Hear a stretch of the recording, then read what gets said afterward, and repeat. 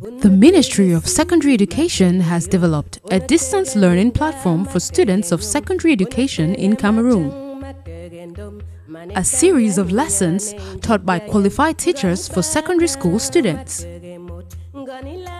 Under the stewardship of Professor Pauline Nalovalyonga, in collaboration with the Ministry of Posts and Telecommunications, Camtel, CRTV, and UNESCO. We are introducing distance learning as another teaching and learning method which is different from the traditional classroom setting that you are all used to. In the distance education mode, you are not with the teacher in person, so take your time, relax, listen to the teacher, take down notes and visit the following links for any questions or answers to your questions. Take it in your stride. This is Cameroon's solution to COVID-19 and beyond. Professor Nalovalyonga, Minister of Secondary Education. Welcome to this distance learning session. My name is Efuba Tanto Evelyn, your geography teacher. Today we are going to have a geography lesson for opposite. Before we proceed to our lesson, we are going to correct the assignment that was given you during the previous lesson. You were asked to find out the inputs into the farming system. For the correction of the assignment, the inputs into the farming system are many. Some are physical, some are human. But we're going to give some examples here because we shall be looking at these factors. So the factors are not arranged under physical or human, but we have climate, soil, relief, drainage, which are under physical inputs. Then we have capital, labor, technology, and many others that are under the human inputs.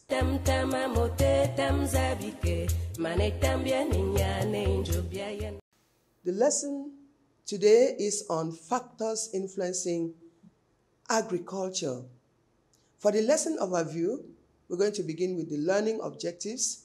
This will be followed by the previous knowledge, then the real-life situation, the learning activities, an exercise, the summary of the lesson, and lastly, we're going to give you an assignment that you will do for the next lesson. For the learning objectives, by the end of the lesson, learners should explain the various factors influencing agriculture. For the previous knowledge, learners already have knowledge on resources and economic activities. The real-life situation. The land in your village is very fertile and grows large quantities of food crops that could feed the people in nearby urban centers. Farmers, however, find it difficult to market their product and make much profit due to intermediaries who come and buy these crops at very low prices to resell in the urban centers. Question: what suggestions can you make to these farmers that can help them market their products and make much profit? We're going to see the answer to this question as we go along with our lesson. Factors influencing agriculture. What is agriculture? Agriculture is the cultivation of crops and the rearing of animals, either for home consumption or for sale. And it's a very important economic activity because it feeds the population. It's from agriculture that people have food to eat. So agriculture is practiced worldwide and involves about 2/3 of the world's population. Agriculture is the backbone of certain economies, especially the economies of the developing countries. And as I said earlier, it is practiced throughout the world because people need food to eat and people need raw materials for their agro industries that come from farming. As an industrial system, agriculture has inputs, processes, and outputs. We're going to begin by looking at the physical factors, and these factors, we can also call them inputs into the farming system. Climate is a very important physical factor, and it is even the most important factor influencing agriculture because it affects man's activities directly, and indirectly it affects the animal kingdom, it affects vegetation. And so we're going to begin by looking at climate, which is seen through its elements of temperature. Temperature is very important when farming is concerned, because when we look at the world, various types of crops are grown according to the various amounts of temperature that prevail in those areas. In tropical areas, you have high temperature coupled with the high rainfall throughout the year, and so we have mostly tree crops that thrive here.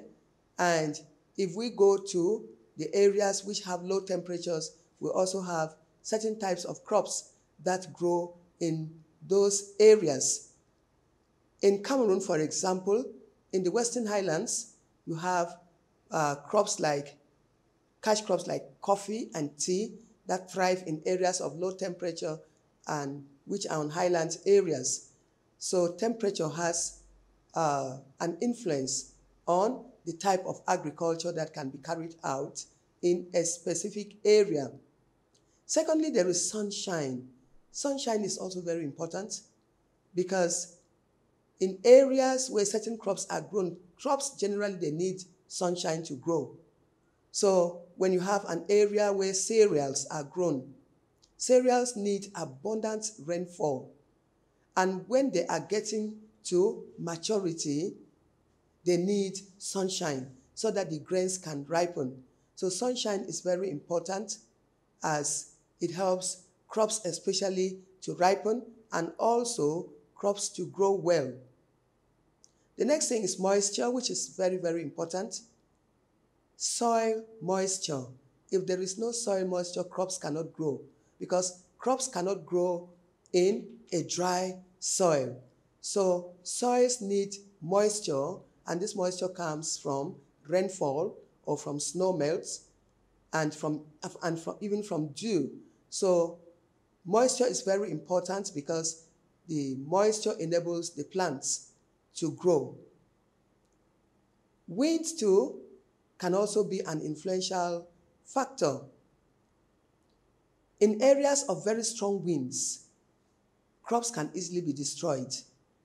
Some parts of Yaoundé, especially on the southern low plateau, when there are strong winds, it's very uncommon to see plantains that have been destroyed, to see corn that has been pushed down when the corn is not ready, and very often farmers may have problems and they may not have a very good harvest because of wind. But in areas where there is less wind, it's obvious there will be no destruction to crops. The length of the growing season is also important. Crops have their growing seasons. There are short cycle crops and there are long cycle crops. And these crops need the necessary temperature and rainfall to be able to grow well. When there is a longer growing season, normally there will be many more crops that are grown than when there is a shorter growing season, because short cycle crops are very few as compared to long cycle crops, crops that have longer growing seasons before they mature. The next factor is relief or topography. Hill slopes are very good for pastoral farming. Why? This is because the soils are always shallow, especially on steep slopes. But hill slopes where cattle can graze, where pastoral farming can take place, the soils are not always very deep, but they can sustain the growth of pasture. And so on hill slopes, like on the Adamawa Plateau and on the Western Highlands, in the Western Highlands, there is pastoral farming. Certain crops can also thrive on hill slopes. I made mention of tea and coffee that thrive, especially Arabica coffee, that thrives in the Western Highlands. Steep slopes are risky zones. First, they harbor very shallow soils because they are steep, and any regolith that is lying on the slope will be washed down to the low-lying areas. So very shallow soils are found here. And so where there are steep slopes, normally farming cannot take place in that area. Now, the increase in population, the increase in world's population in many areas, like in India, has pushed people to upland areas. And in other areas, it is some kind of historical factor, like on the Mandaras in Cameroon, when during the jihads, people who did not want to be Islamized, they ran up to the Mandara Mountains, and every effort that the government has made to bring them down has not been very effective. And so many of them are still in those areas. These people, they use specific techniques like terracing and contour plowing sometimes, especially terracing, to carry out cultivation. But generally, farming in those areas is with a lot of difficulty. But since these people have been in those areas for long, they have adapted themselves to the area and they can be able to farm without any problem. Contrary to hilly areas, low-lying areas are areas that are intensively tilled. First, the soils that are washed down from hilly areas are laid down in low-lying areas. So very often, low-lying areas are fertile and they can accommodate crop growth. We can give good examples of the Ndok Plain, of the Mbo Plain in Dongamantung, of the Mbo Plain, and many other plains that are lying in between hilly areas. These plains are intensively tilled because of good soil that is found here, especially alluvial soil that has been deposited on floodplains along rivers in such areas. We'll also note that there are some lowlands that can hinder agriculture. You may have a swampy area which is very flat. People cannot farm there. You may have a desert area which is very flat. People cannot farm there. Or a thickly forested area with huge trees that need to be cut down. Farming is always hindered in those areas despite the flatness of the relief. For soils, soils are very, very important for agriculture, especially for crop farming.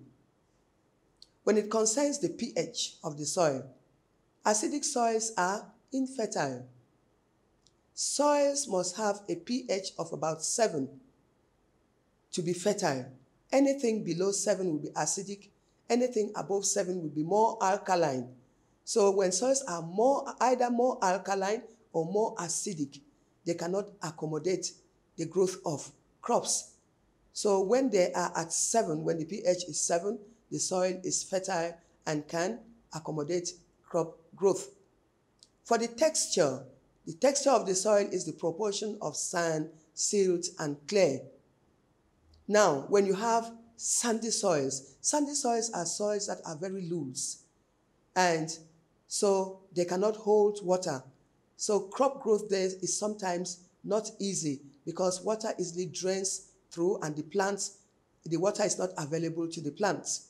But then we have certain crops that do well in areas of sand, like groundnuts. Where you have much clay soil can hold water very well, but it is waterlogged, and water cannot actually infiltrate through clay soil. So clay soil can hold water, but it's very heavy to till when it is wet, so it hinders agriculture. Silt is friable and loose. but it is better than the other types. So it can accommodate some crop growth, because silt is material that has been transported in suspension by rivers and laid down in floodplains. That can be alluvium too. When we look at the structure, which is the sizes of the particles, there are various structures. Structures that can hinder plant growth will be platy structure, columnar, blocky, prismatic. They will hinder crop growth. The best structure of the soil that can permit the growth of crops is the crump structure, because it is aerated, and so water can penetrate, there is air, and crops can do very well. For organic matter content, humus-rich soils like the tropical black earths and the chenozems are the best soils for plant growth. Others that do not have much organic matter will not permit plant growth, or will hinder plant growth to a certain extent. Well-aerated soils will permit the infiltration of soil moisture, which can also enable crops to grow well. But those ones that do not have pore spaces cannot enable, they are waterlogged, as we said, like clay soils, like bog and peat. They cannot allow crops to grow well in such areas. Despite the fact that there are problems with soils, frantic efforts are being made by people to improve on soils.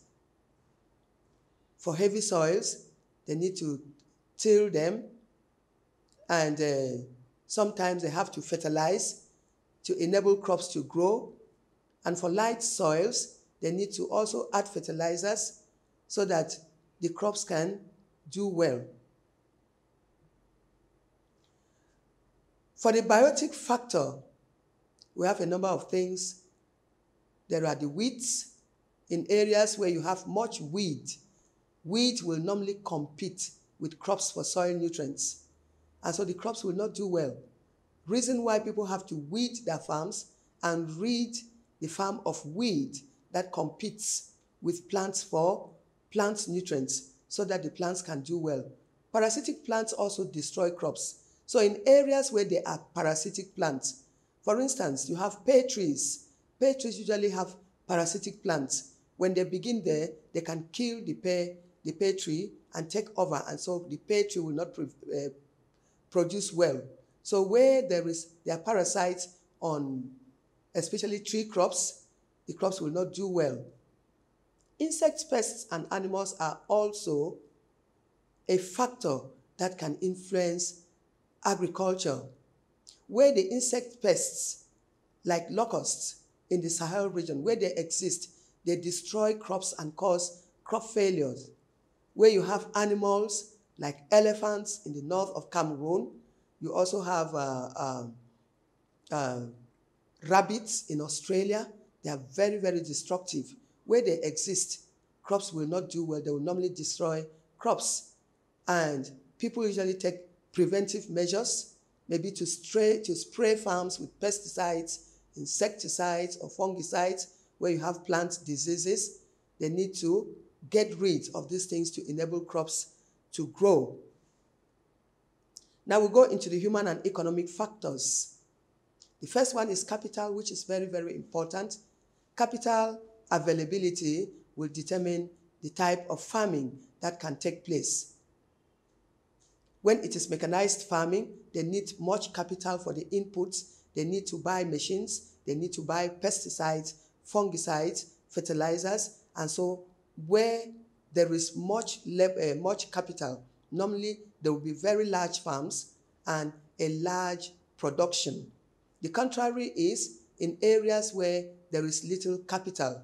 When farmers do not have much capital, they cannot be able to provide inputs for their farms, and so the the production will not be much.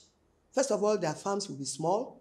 They don't have machines to plow, and they don't have fertilizers sometimes to apply on the farms. They end up with little production. Demand is also very important. When we talk of demand, we are referring to the population that is available to buy what is produced. Normally, farmers produce what could be sold so that they can be able to make profit. So when there is a high demand for their products, normally they are going to produce more. But where there is a decreased demand, when farmers produce their crops and the crops are not sold, they will not be motivated to produce much. And so this can hinder production. Now we see the case of the developing countries. Their cash crops have had a lot of fluctuation of prices on the market. And when we take the case of coffee, like in the Northwest region where people produce Arabica coffee, presently very few people are producing coffee because coffee has suffered price fluctuations on the market, and the farms too have grown old, and farmers are not able to provide fertilizers for the farms. So many of those farms have been turned into food crop farms. And so when there is a high demand, normally there will be much production. Where there are price fluctuations, farmers are not encouraged to produce more, and this can hinder production on a large scale. Transport is also a very important factor. Rural areas are the agricultural workshops of the world, and the consumption centers are not the rural areas, because in rural areas, everybody cultivates crops. So the consumption centers are the urban areas, and therefore, there is need for a link between the rural and the urban areas. Where there are good transport systems, especially roads, farm to market roads, it is very obvious that farmers will be able to acquire farm inputs from urban areas. And when they have produced the crops, they are able to sell their crops because they can easily transport crops from the farms to the market. In many parts of Cameroon, this has been a very, very big problem to farmers. That is a post-harvest problem. Farmers harvest their crops, they stay for weeks on end, they don't see a car that can carry plantains, vegetables, and other products to the market. And very often they lose a big part of their production because of no transport.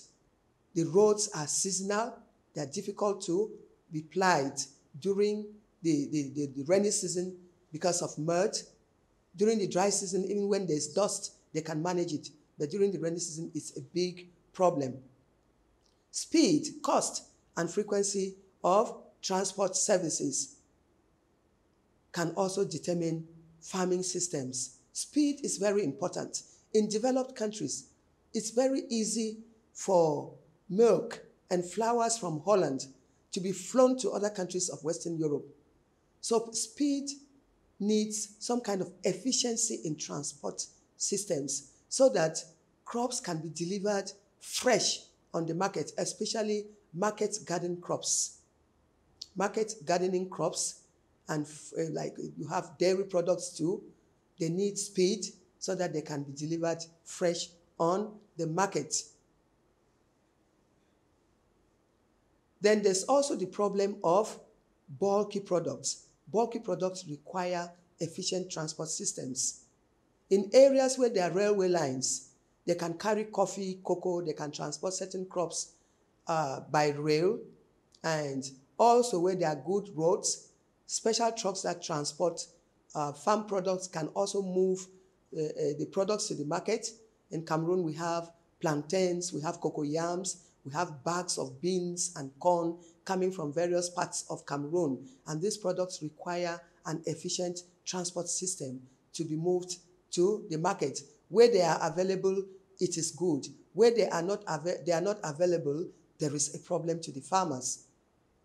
Today, governments of various countries are, especially the developing countries, where farming is the backbone of their economies, they are trying to improve on transport systems by creating new farm-to-market roads, maintaining old ones, and tarring some so that people can easily move their farm produce to the markets. For labor, in developed countries, there is mechanization and very little labor is needed because most of the work is done by the machines. So where you have mechanization, there will be large farms. Where there is no machines, it is labor intensive. Where there is surplus and cheap labor, intensive farming is carried on. This is typically in the developing countries. Even in developed countries, intensive farming does not require heavy machinery. There is also the fact that some labor provision is seasonal. In countries where you have, like in Cameroon, during the harvesting periods for cocoa, in the Mbam area or in areas where the cocoa is grown, the higher labor, people come in seasonally to work on the farms to help harvest. And when the cocoa season is over, they go home waiting for the next time. So people, even in international migration, you have cross-border migrations because of the seasonality of labor. Improved technology today has led to many machines that plow, machines that weed, machines that harvest, like combined harvesters. So where these are available, production will be very high. Where these are not, then the work will be labor intensive. Government influence is also very important. Government provides subsidies and loans to farmers to enable them carry on with their activities. Loans are given at lower rates so that farmers can be able to loan. Government, in another way, can also come through cooperatives. Now, government helps the farmers to get these subsidies and loans through cooperatives, where they can be able to either get their farm inputs at lower prices in bulk or sell out their products. In that case, they have a higher bargaining power because they will be facing the market as a large group. Government too has provided research institutions where there is research on new plant and animal species and high-yielding varieties and quick maturing species. We have the example of IRAT in Cameroon for crop production, IRZ for animal research, like at Wakwa. There are also agricultural development schemes government has provided. Multipurpose river schemes like LACDO, there's a multipurpose river scheme. It is used for irrigation, it's used for transport, and all of those things. So it helps even in providing at the areas adjacent to the lake, provide pasture for livestock and also water for irrigation. Then there are state-owned farms that the government has created, like the CDC, and the farms, Hevecam for rubber, Soccer Palm, and all the others. Those are farms that the government has created to encourage agriculture in the country. There is also the creation of agricultural schools. You have agricultural faculties in the various universities of Chang, Boya, in Marwa, and then in these areas, technicians and engineers are trained. And when they come out, they can be able to work hand in glove with the farmers. There's also the creation of cooperatives that give advice to farmers, provide loans, and market the products of these farmers. We have the Nsor Cooperative Marketing Association, the Nkambe Cooperative Marketing Association. There is even the General Northwest Marketing Association. And all of these help farmers in one way or the other. There are agrarian reforms that have been carried out by the government, system of owning land. People can buy and own their land, and so they can be able to improve on their land so that it can produce well. Some of the government has also gone to privatize parastatal, that is state-owned farms, so that people can be able to work and produce more. Example of Hevecam and the CDC, part of the CDC plantations. Agricultural agencies have also been created. We have Soweda in the southwest. We have Mideno in the Northwest that help to educate the public, and they help the farmers in one way or the other. Agricultural shows have also been organized time and again to motivate the farmers in their work. Then within the farming system, we have processes of clearing farm plots, planting crops, weeding, spraying and harvesting, and the outputs from the system are the various crops that are harvested and the animal products like milk, hide and skin, and the rest. We have an exercise, put true or false, against the question. The first one, agriculture is the most important economic activity in the developing countries. It is true. Climate is the most important factor that influences agriculture. We said it is true. Crop farming is better on steep slopes. It's false because they are shallow soils. Cereals thrive best in areas of abundant rainfall and sunshine. That is very true. Market gardening requires heavy mechanization, which is not true. The summary of the learning activities: agriculture is the cultivation of crops and the rearing of animals for domestic consumption or for sale.